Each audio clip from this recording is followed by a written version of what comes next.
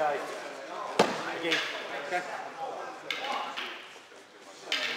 Straighten your arms. Straight.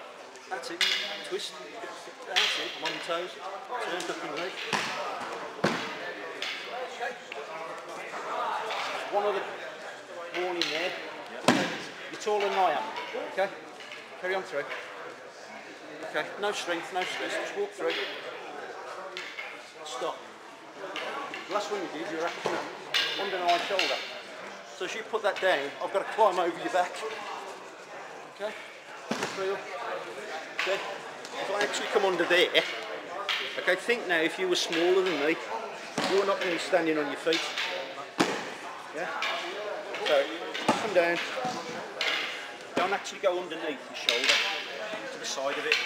So if you practice it at a different height, you're not going to rip your arms out of sockets. Exaggerated. That makes sense? I'm not quite sure. Sorry, I beg your pardon, I'm not quite sure. That's alright. Nice, relax, straight through. From there, I'm at the side of him. Okay, shoulder to shoulder. Exaggerated what you've done, just come underneath.